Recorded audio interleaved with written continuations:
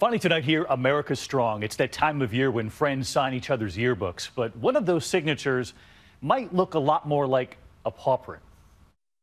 It was nearly 4 years ago, Virginia student A.J. Schalk got a new puppy, a black lab he named Alpha.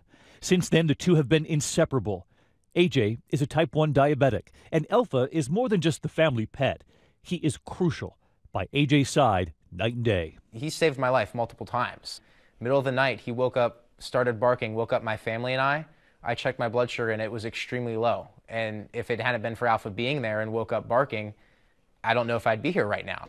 Alpha is specially trained to detect dangerously low blood sugar 20 to 40 minutes before AJ recognizes it himself. In fact, as our team was in the classroom, we witnessed the signal ourselves, Alpha and his paw sending a message.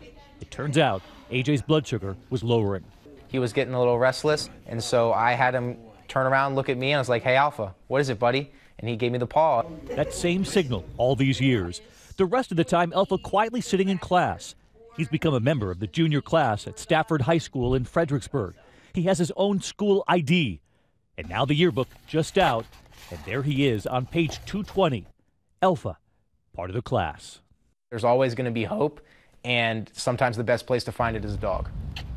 He's earned his spot in that yearbook. Thanks for watching here on a Thursday night. I'm David Muir. I'll see you tomorrow. Good night.